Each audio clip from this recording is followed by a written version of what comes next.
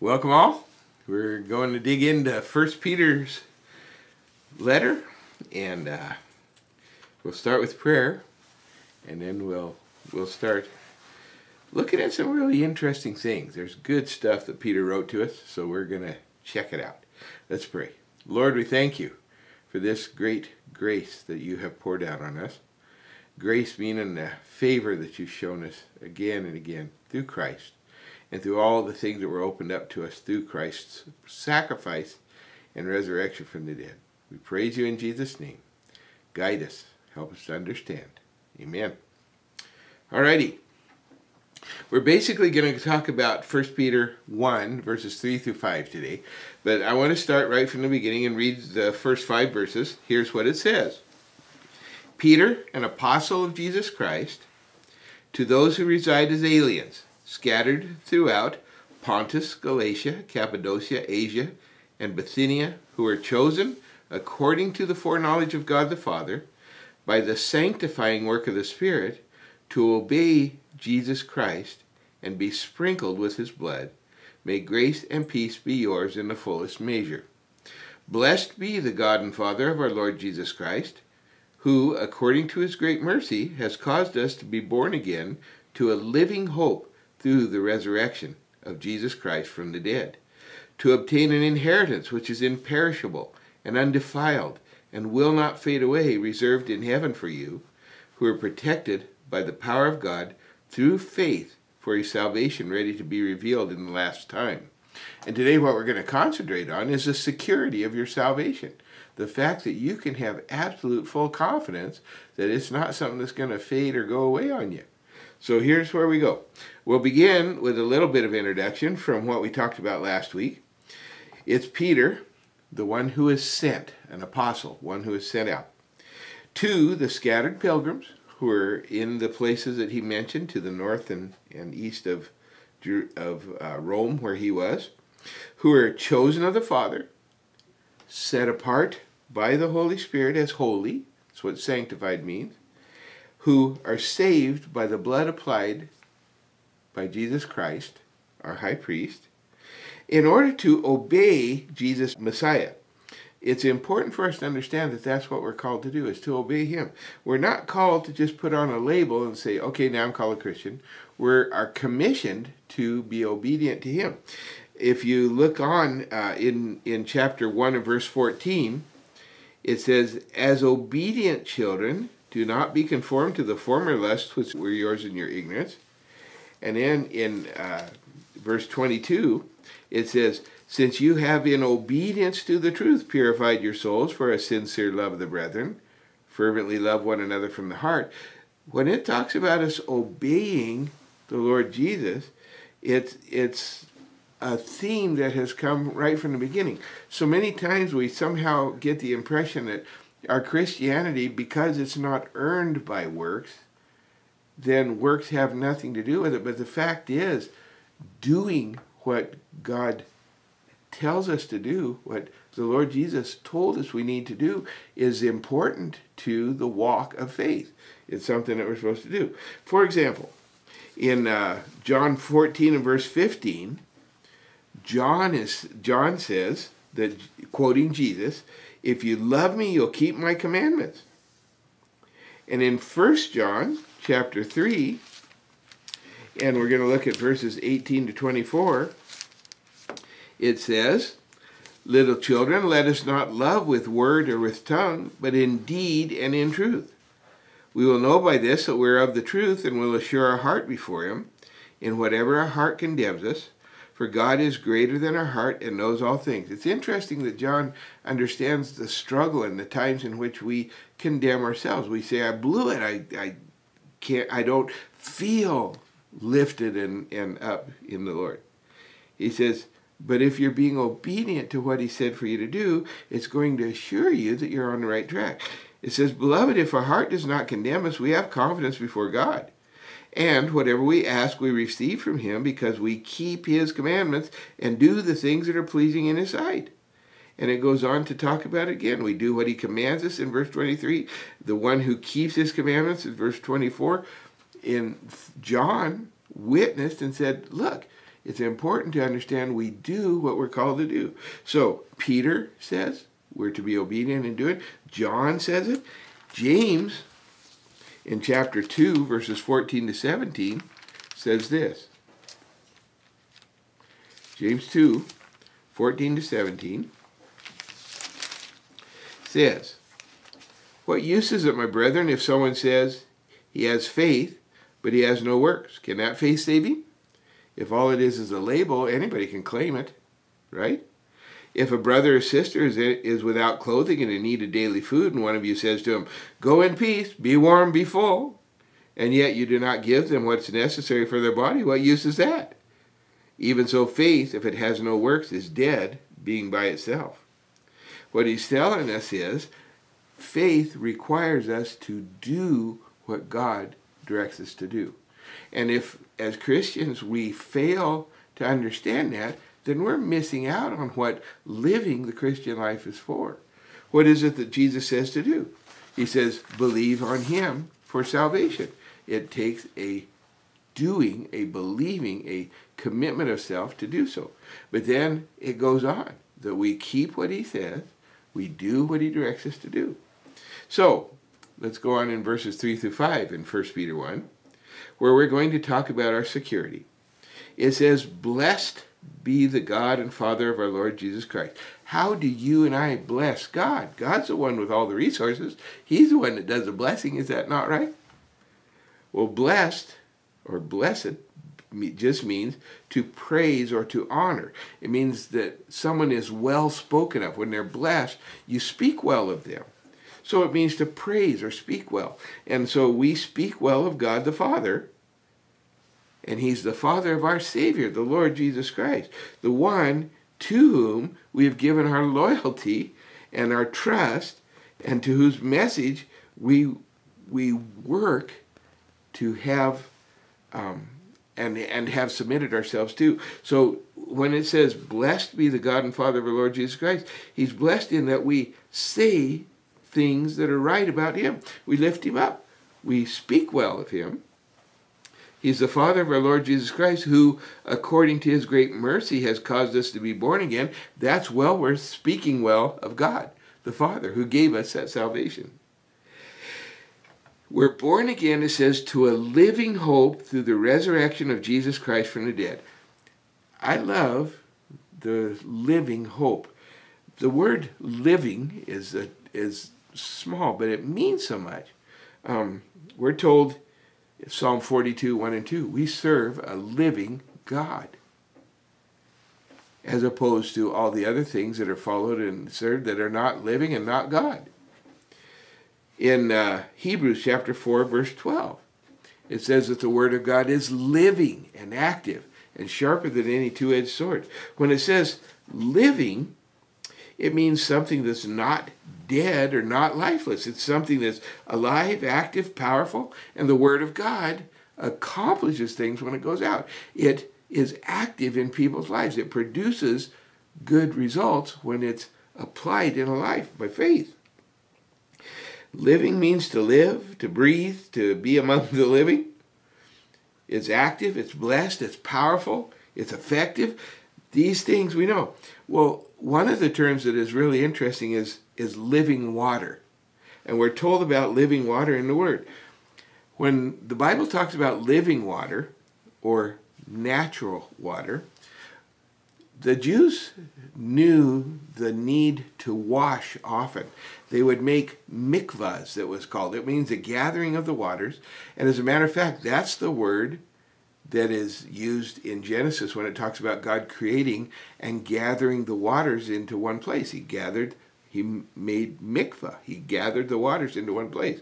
Well, when the Jews would make a place for ceremonial cleansing, to wash, because of instructions, they'd been healed from a disease they're supposed to wash. They're supposed to wash in preparation for worship. They're supposed to wash at certain times of the year for the ceremonial cleansing before Passover and before these things that they did. These mikvahs, these baptismal pools, were filled with water, and there were some specific things about them. The water could not be carried in buckets or pitchers. because that would be man supplying the water. It also could not be piped in a metal or a plastic pipe or a tube, because that would be men directing it. It had to be filled from a spring or a well or rainwater. And if you fill them from those things, these were God-given waters. And so it was moving, clean, flowing water that God supplied. So when it talks about living water, it's very interesting, because we know that Jesus, and it goes clear back into the Old Testament, used the phrase referring to living water for real specific things. In Jeremiah chapter 2 and verse 13, it says this. Jeremiah 2 and verse 13 says this. For my people have committed two evils. They have forsaken me, the fountain of living waters, to hew for themselves cisterns, broken cisterns that can hold no water. Okay, so you have given up on fresh running water, and instead you have these collecting places, these cisterns, these places you've dug out, and they're lousy, they're cracked, so it does two things. One, it won't hold water. The other, it won't keep contaminants out. The breaks in it let junk come in, so you've got this nasty, stagnant puddles in the bottom of it. Nothing fresh, nothing good. He said, you've given up fresh water for that. And what he meant was, you're turning away from the living water, the life-giving water that God has, and substituting something of your own. He says, it's just as nasty as that nasty old cistern that won't hold the water, is full of crud.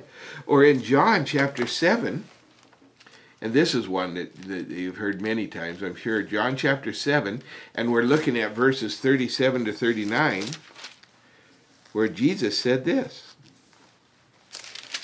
John 7, 37 to 39.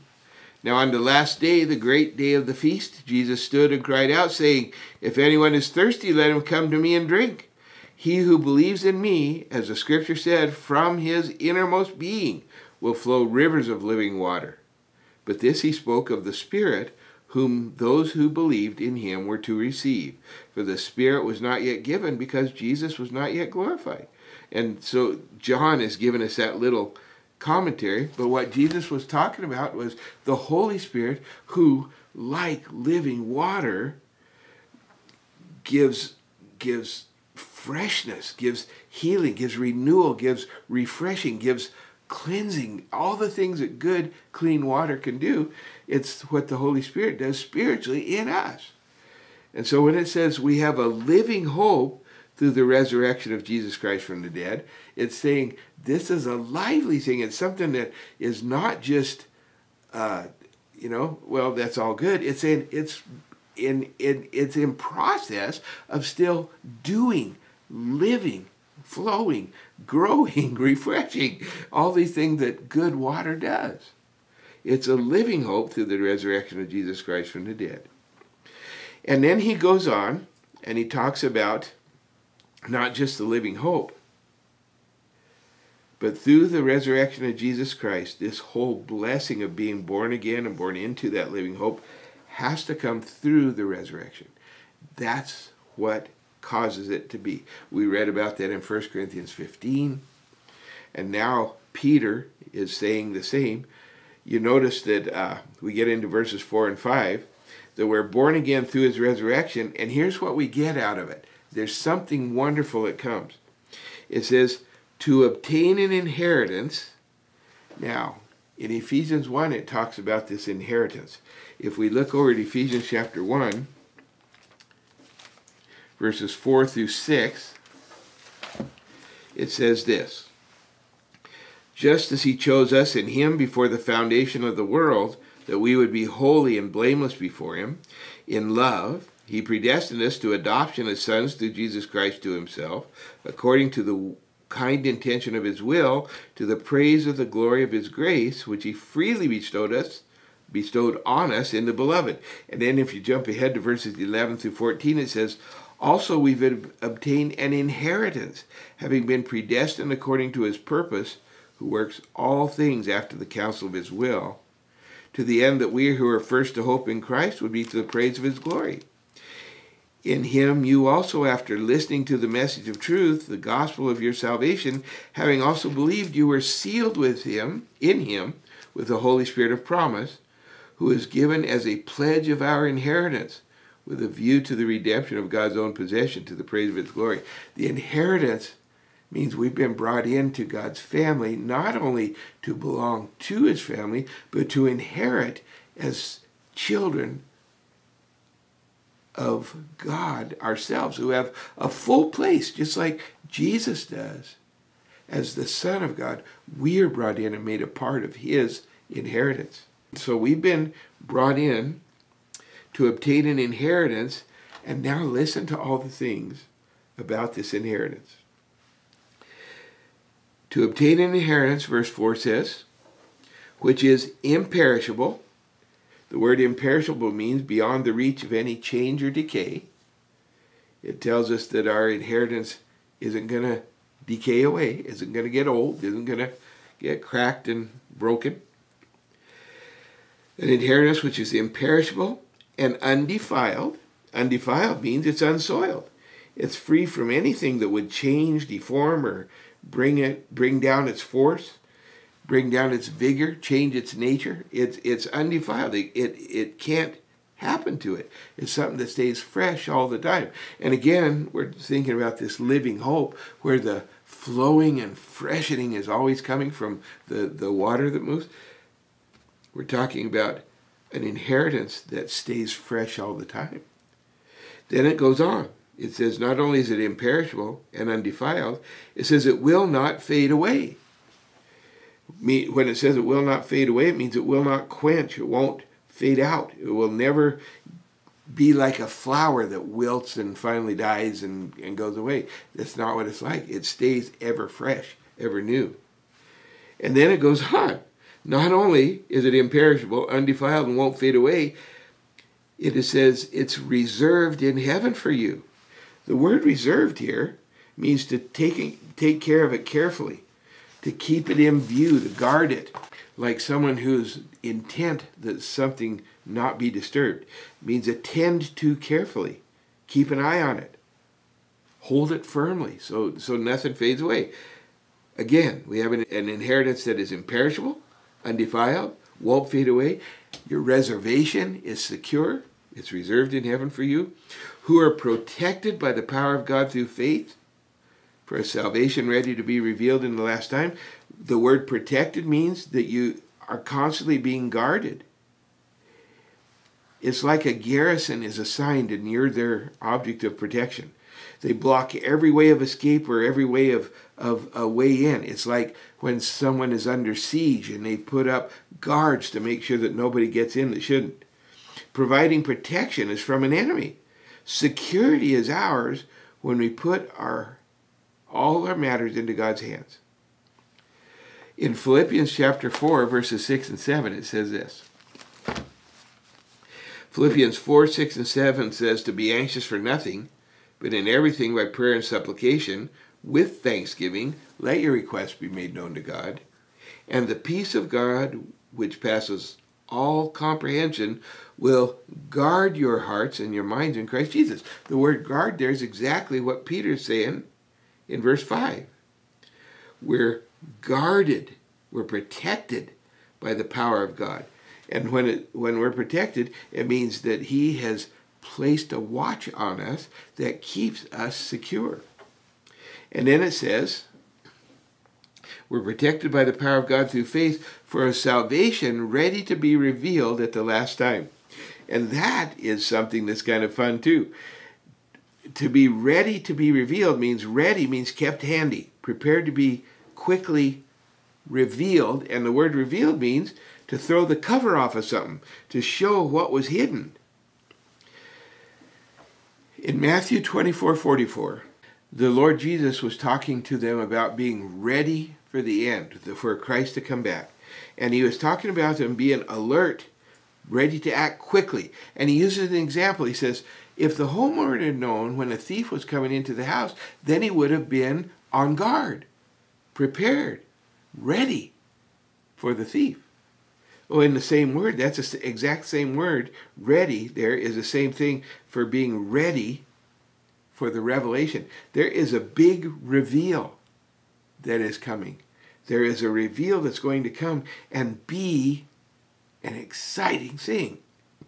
And if we get to be a part of it, if we are there because of faith and trust in the Lord, because he has kept us with an imperishable, undefiled, unfading reservation in heaven, we are protected by the power of God for this big reveal. Our takeaway from this instruction is this: God has securely made sure that our inheritance that he has given to us in Christ Jesus is going to be there when the big reveal comes. Look at 1 Peter 4, verse 13. In 1 Peter 4:13 it says, "But to the degree that you share the sufferings of Christ, keep on rejoicing, so that also at the revelation of his glory you may rejoice with exultation." And look at chapter 5 and verse 1. "Therefore I exhort the elders among you as your fellow elder and witness of the sufferings of Christ, and a partaker also of the glory that is to be revealed." And then he goes on to say, "Shepherd the flock of God." What Peter is telling us is there is an exciting revealing that is going to happen. The cover is going to be jerked away. And just like the master magician shows you something that, you couldn't believe it, God has something that'll make every human magician look like a piker. He is got a revelation coming, a blessing in which he's going to reveal all that salvation has done for you that we don't see now. We enjoy fellowship with God. We enjoy fellowship through his Holy Spirit. We enjoy fellowship with other believers. These things are good. We know the promises of God. And in faith, we believe that these promises are absolutely sure. They will come to be. Wonderful thing. We have peace with God as we roll our anxieties off on him, and he takes those cares, those fears, and instead assures us of his constant care and love for us. Good thing. But do you realize that's barely the beginning of all that God has prepared for us? That's like you walk into the house and you smell the very first whiff that someone's baking fresh bread. Or that you get up in the morning and you're dragging through and suddenly, the smell of fresh coffee. Or the very first of the good things that are coming. We haven't had the real thing yet. We've only got the down payment of what will come. So God's big reveal is going to be glorious. And if we're in Christ, we get to be ready for that. Be a part of that. Are you ready? Are you expectant of the good things that will be revealed when God sends his Son to get us once and for all? This is what Peter's talking about. Your salvation, what we have in Christ Jesus, is imperishable, undefiled, won't fade away, reserved for you, where it's protected by the power of God. It's a salvation ready to be revealed. Verses 4 and 5 there. This is good news. There is no reason, if you are a true believer in Jesus Christ, to ever think that somehow he let it slip or he let it fade away or the promises don't matter anymore. Everything is continually freshened. This is a living hope that continues to be renewed constantly. Are you ready for the big reveal? It's going to be glorious. Let's pray. Lord, this, your word, is good. It's encouraging. And I don't feel like I do justice in trying to present how grand it's going to be. But Lord, by your Spirit, carry your words. Build up in us an appreciation, an expectation of the blessing to be revealed. Thank you. Now guide us and help us not to lose sight of that or lose the sense of that as we go into the battle. We're in a rough time. The world does not follow you. Many don't know you at all. And some of the things we deal with are going to be tough, whether it's health challenges, family challenges, personal struggles that we're in. These things are here. Help us to remember that we're part of God's big reveal, that he's going to throw off the covers, throw off the junk that drags us down now, and gives us that blessing of the fulfilling of all the promises that we're holding on to now. These things we say with thanksgiving. Praise God. In Christ Jesus' name. Amen. There's a lot to look forward to. I don't know how long it's going to be. Jesus could come tomorrow evening. Jesus could come 10 years from now. I don't know. There's signs that seem to indicate it's closer than we ever could think. And be ready. The revelation's coming. We will see all of it revealed one day. Hold on. Don't give up. Keep going after God with all you got. We'll see you next time.